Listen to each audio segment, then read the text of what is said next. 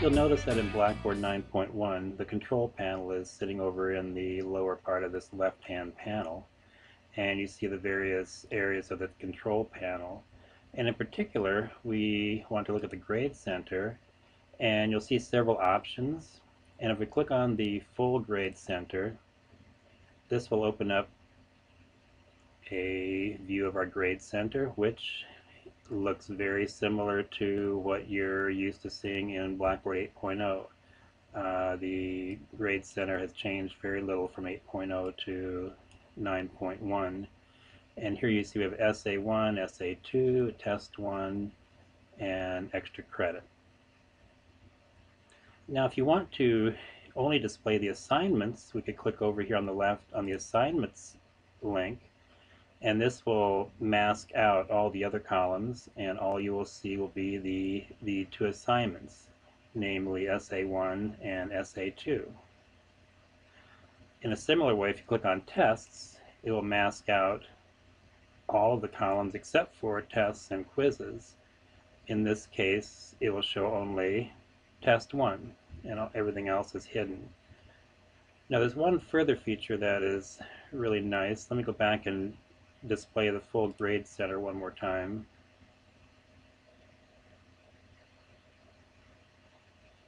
And you'll notice that there is one item that has not been graded, essay number 2. And we could hunt through the grade center and find all the ungraded items, or we could go back over to the left to Needs Grading and click on this link, and now it will list all of those ungraded assignments. And it shows just one in this instance, but if there were 7 assignments scattered throughout your grade center that are still ungraded, it would list all 7 of them right here. So that's a really nice feature. Let me show you give you one more tip that will be helpful for you. As your grade center gets wide, you'll want to see more columns. And if you look at this little symbol here, it's an arrow. If you click on this arrow, it will collapse down the menu panel on the left, and now you can see a wider grade center going across.